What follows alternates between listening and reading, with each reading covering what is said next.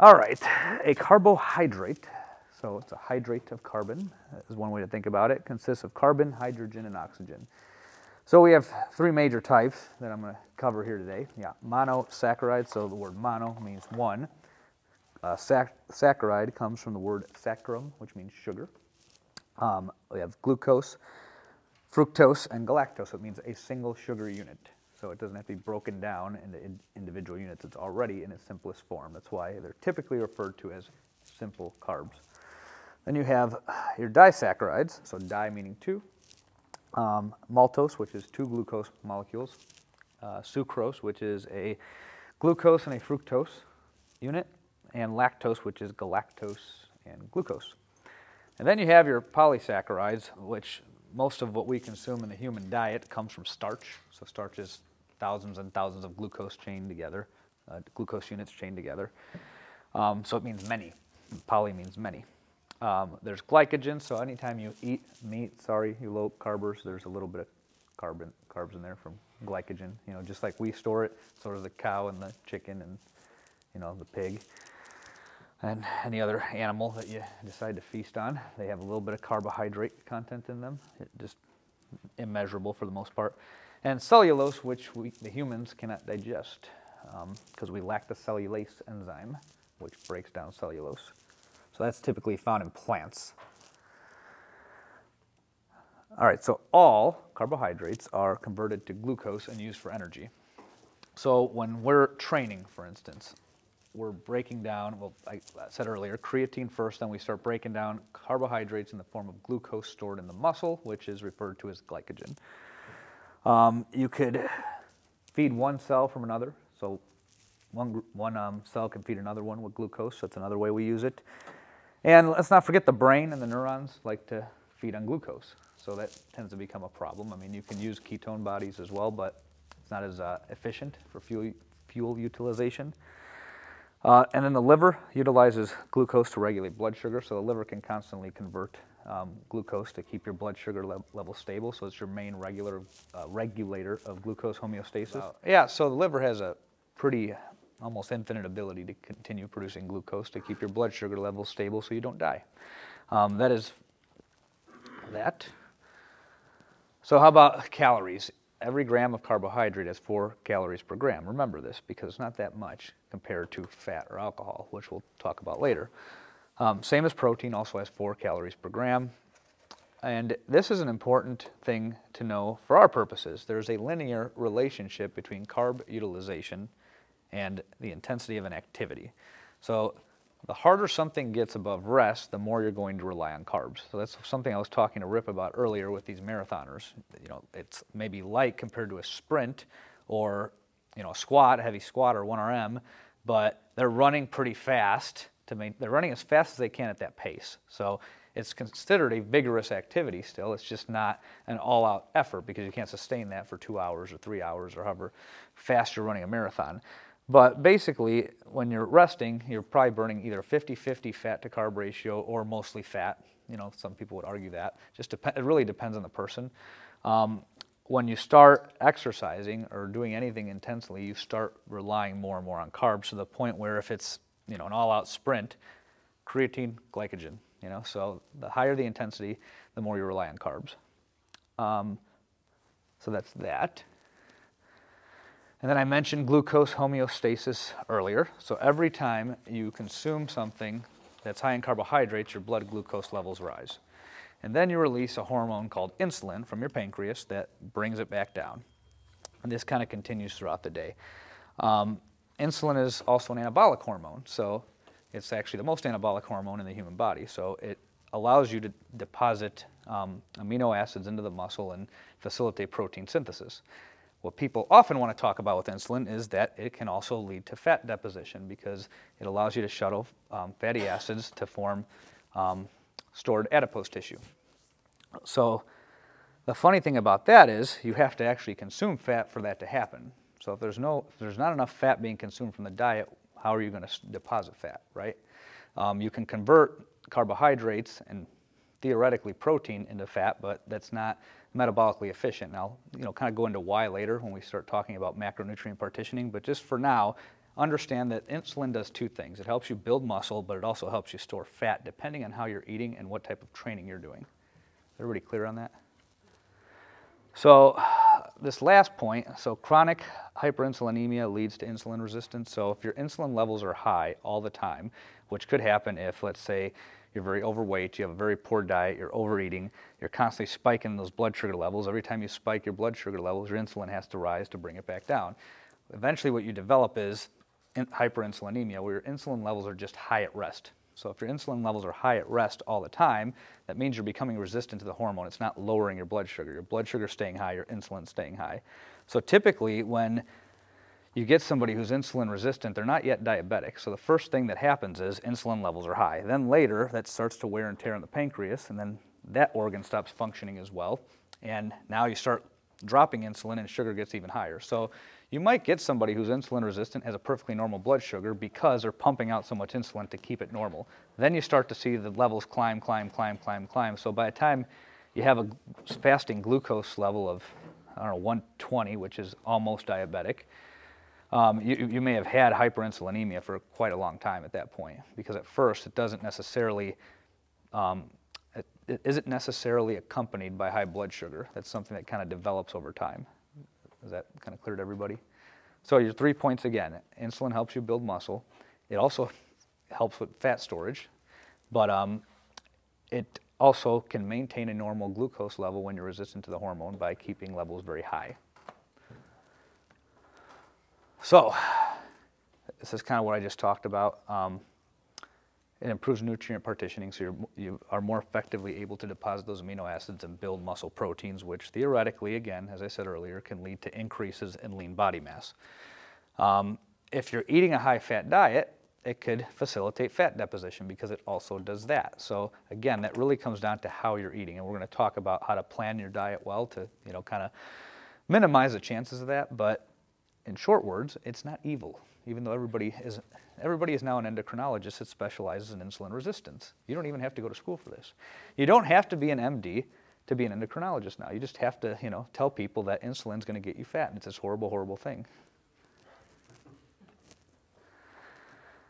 Fiber. We talked about fiber earlier. We can't digest this. It's part of the plant that can't be digested by enzymes. It has a few, this is one of those slides I wish I just put a picture up. I'm just going to talk here. So it has binding ability, so it helps bind fat that you eat from food, and it helps bind cholesterol that you consume from food so you can eliminate it. You can excrete it in your feces.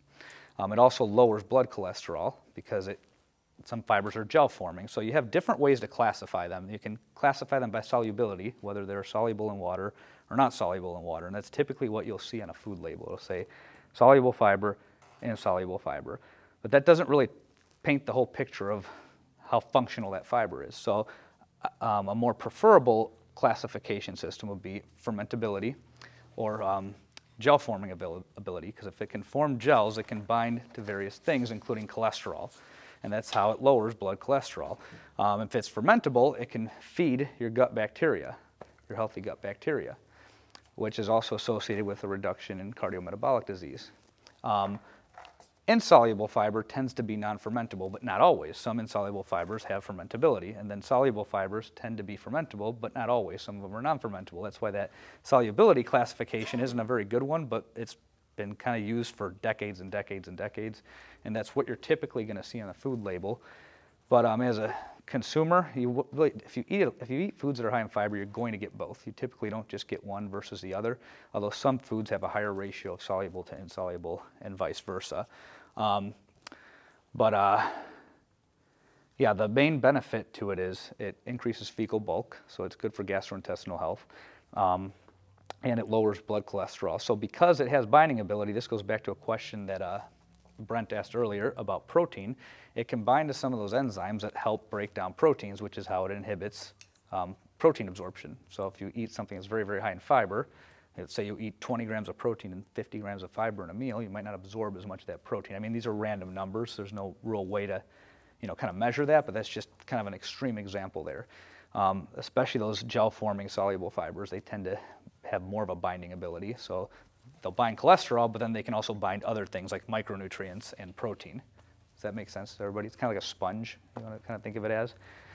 Whereas the insoluble, non-fermentable just forms fecal bulk, and that's kind of what makes you, go to the bathroom nice and happy, So you have to make sure that when you're eating this stuff, you're also drinking a lot of water, because it can also have the opposite effect. If you're not drinking a lot of water and you're pounding a lot of fiber, now you're not going to the bathroom as much, and that's not pleasant. So always remember, you want to keep a good water intake, and that's the same with protein. Protein isn't digested quite as well if you're not staying very hydrated.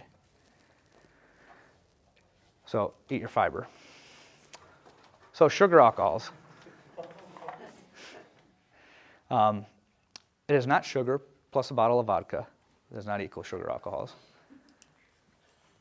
It equals a sugary, what would that equal? I guess if that sugar is coming in the form of a juice beverage, I guess you have a mixed drink. Or you can call it a cocktail, but it's not a sugar alcohol. You'll typically see these in sugar-free gum or sugar-free candies. Things are advertised as sugar-free, tend to be high in sugar alcohols as well as artificial sweeteners. And then some examples of them are xylitol, maltitol, mannitol. If you see that OL at the end, it's alcohol, and that's a chemistry thing there. They are known to cause gastrointestinal distress, as are artificial sweeteners. And there is some recent data that suggests that it could have a negative impact on your gut bacteria. So that's one of the things that I will say about artificial sweeteners that could be a potential negative. But it's not going to give you cancer in 2 days. That part is not true. And there they are. So our most common ones are aspartame, saccharin, sucralose, and stevia. I have a sulfame, I always say this one wrong, a sulfime K that's typically found in foods that are already processed. It's usually not found in like a sweetener packet, but these are your most common artificial sweeteners. And the thing to know about these is that they are a lot sweeter than sugar. And people don't necessarily understand this. Like Splenda, for instance, is 9,000 times sweeter than sugar, but you're not going to have as much Splenda as you would sugar. There's usually a lot of filler in these products, because if you took a tablespoon of sugar and a tablespoon of the actual artificial sweetener, it would be very, very, very intense. So a random fact there is aspartame has 4 calories per gram. The thing is, you don't consume a gram of aspartame in a packet of Sweet and Low, so they don't list that, but it actually does contain calories, even though it's an artificial sweetener. They're not going to, again, cause cancer or kill you, or not these evil things, and some of us tolerate them better than others. I can drink diet soda all day and I'm fine, but somebody else might get diarrhea. But the main thing that has been kind of uncovered recently is that it can have a negative impact on your gut bacteria. So, you don't want to consume a lot of these for that reason, but, sometimes it helps. If you're dieting, you need to curb cravings, and you're used to eating a very sweet diet, you can go that direction. Generally, it comes back to palate, right? If you're used to eating a lot of sweet stuff, you're going to want a lot of sweet stuff, and stopping cold turkey is not necessarily going to be easy, so there has to be some sort of transition there. But ideally, I don't say that like sugar's bad, or sugar alcohols, or artificial sweeteners, or salt, or any of these things are bad in and of themselves, but a high concentration of them in your diet can change the way your palate, responds to foods. Then you start to kind of require and crave more extreme flavors. So that's really the answer there is, over time you want to think about kind of limiting your exposure to extreme flavors, because you just want more of them, So if you're like a salty person, right, and you eat a lot of fat in your diet, it's kind of hard to get off that. If you eat a lot of sweet stuff that's like very, very concentrated in sweets, like cakes, donuts, things like that, etc., then you're just going to want that all the time. So, it's just kind of something to keep in mind. We get a lot of questions about this, so I thought I'd kind of hit on that. So how much do you need? Well, maybe not as much as Musser. Looking as happy as ever. Again, so as intensity increases above rest, you require more carbohydrates in relation to the other macronutrients, because you cannot effectively use fat at a high intensity activity. Protein's not a very good energy source as it is. It tends to be used to create proteins, and we're also not going to eat enough of it to start using it for energy. So carbs are the easiest one to get if you are a physically active person who's doing anything remotely hard.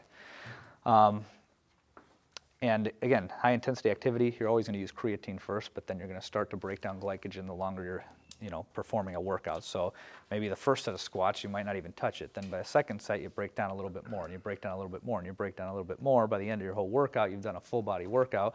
You've lost some of your glycogen there. So you definitely want to make sure you're eating enough carbs to replenish that. But more importantly, when you're lifting heavy, there's a lot of central nervous system activity, as we kind of learned in the previous lecture. And your nerves rely on glucose, so does your brain. So, you have to eat it for that reason. And in general, a good approximation is roughly about 130 carbs just go to brain function. Right there's the number I've seen thrown around. And I'm sure there's, as with any number, anytime you hear a number like you need this much to do X, you got to remember there's always a range there. So that number may not be the same for you, but the general approximation is that your brain requires about 130 grams of carbohydrate per day to function.